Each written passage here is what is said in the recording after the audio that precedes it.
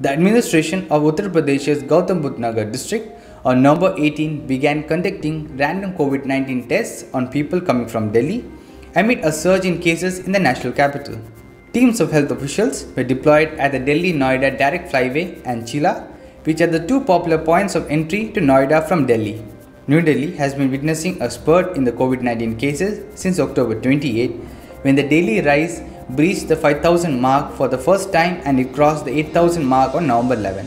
Meanwhile, Delhi Chief Minister Arvind Kejriwal said that his government will write to the centre for the permission to shut some markets which could be potential hotspots of COVID-19. Delhi CM also said that the government is planning to cap the number of guests at the wedding at 50.